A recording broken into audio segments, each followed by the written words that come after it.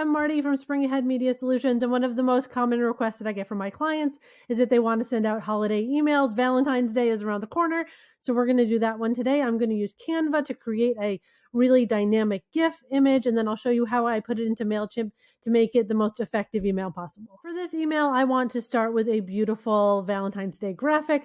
Canva is the program that I use to create all of my graphics for my emails. They have a free version and a paid version. If you have not started using Canva yet, there's a link in the description. Click it, go. It's the best. I'm going to start by creating a new design. I'm going to do a custom size of 1000 pixels by 1200 pixels. They have a lot of different templates here, and I'm going to pick one that is as simple as possible. I'm going to go with this one today. And then I'm going to customize it.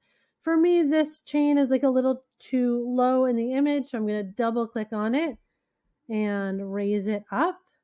Oh, maybe not that high. There we go. I'm going to grab this Happy Valentine's Day text and make it a bit bigger.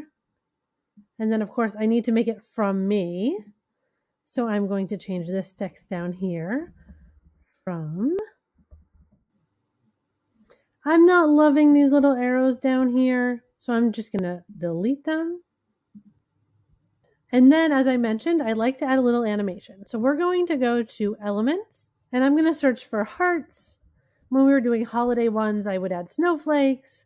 For New Year's, I added some sparkle, and I'm actually going to add this heart-shaped confetti at the top of my graphic here.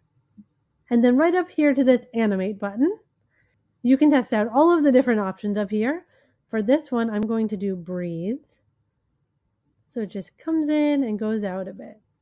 Makes it just a little extra special. And now that I'm seeing this all together, I'm actually going to space things out a little better, move those down, move this down. And now I'm going to save it as a GIF file. I'm starting with a template that I already created. If you want to learn how to make your own template, I have a video for you. But I'm going to go here and I'm going to upload that new image that I just created. All right, we've got our image here. It's doing its little GIF animation. I am going to click on this. And if you want it to kind of touch the edges here, you're going to go edge to edge. And then you really want to make sure that you include some text in your email. So let's put something here. I like to have something here that will get the point across if for some reason this image doesn't load, but also isn't exactly duplicating what you have in the image.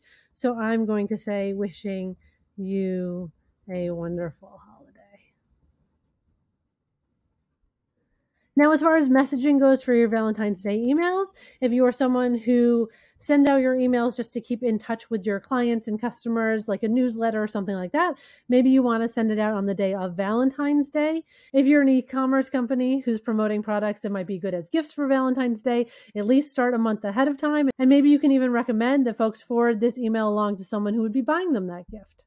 Well, there we go. I hope that you and your subscribers have a wonderful Valentine's Day. Of course, the tips you learned here can be used for any holiday. If you want to learn more about MailChimp, don't forget to subscribe to my channel.